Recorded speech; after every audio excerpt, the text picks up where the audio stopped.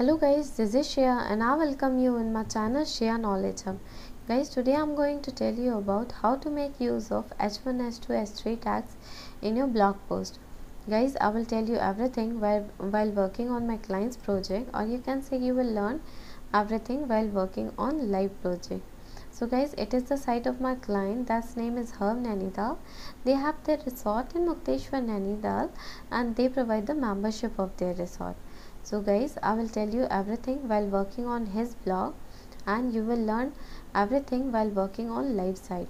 So guys, it will be very beneficial for you, because when you will also go to work on your client's blog, or you will also go to work on your client's project, it will be very beneficial for you, because you will learn everything while working on live site. So guys, if you want to know completely about it, then please be with us till the end of this video, because guys, if you will skip this video, then you will not be able to know completely about it and it will create a big confusion for you. So guys, that's the reason, so be with us till the end of this video. So guys, let's start now and let's know about it. So guys, here you can see we have opened the add new post section in our blog.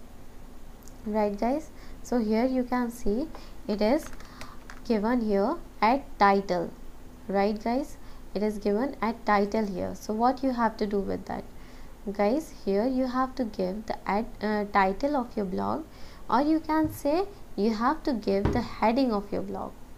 Right here you have to give heading of your blog. Guys, what are headings, or what does it mean by h1 tag, h2 tag, h3 tags in our blog post? Guys, all these tags, or you can say all these 6 tags are our headings.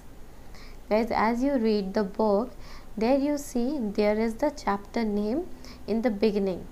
Right guys, so the chapter name is your heading 1, and under that your heading 2 comes, and after that heading 3, heading 4, and likewise. Right guys, so here you have to give the heading of your blog. Right guys, you have to know one more thing, that there is only one head h1 tag, or there is only one heading 1 in our blog, and it is already specified by WordPress. You are not required to create it by your own. It means you have to give only one h1 tag in your blog post, and that is already specified by WordPress. Right guys, so from here I will take my heading 1. I have already written the content guys, because I wanted to save your time. I didn't want it to waste your time, so I have already written. Now I have copied it and I will paste it here. Right, so guys, here you can see it is the title of my blog, or you can say it is the heading 1 of my blog, and it is already specified in the WordPress. Right guys, so again here you have to do one more thing, that you have to give description, or you have to give another content of your blog. So I will copy it again from here and I will paste it here. Right guys, so here you can see, firstly I will organize it, because it should look well organized when anybody comes to read my blog. So it should look well organized, because guys, if your blog is not well organized and it is not attractive, then user will not come to your blog and he will not read your blog. Right, so guys, here you can see it is the content. You are also required to make it justified, to make it more organized, but that I will tell you after. But firstly I have to tell you that how to make the use of h2 tag. Right guys, so here you can see above there are 2 paragraphs, there is no heading. Right, and after that when you come here you can see there is a heading, so I will give it as heading 2. Right guys, you have to keep one thing in your mind, that your headings are those points which are searchable on Google. It means when anybody searches for Bhalugad waterfall in Mukteshwar, or when anybody search for what makes the Bhalugad waterfall in Mukteshwar astonishing, then your blog will appear there. Right guys, so your headings are searchable, so you must keep attention while making your headings. Right guys, these should be based on your keywords.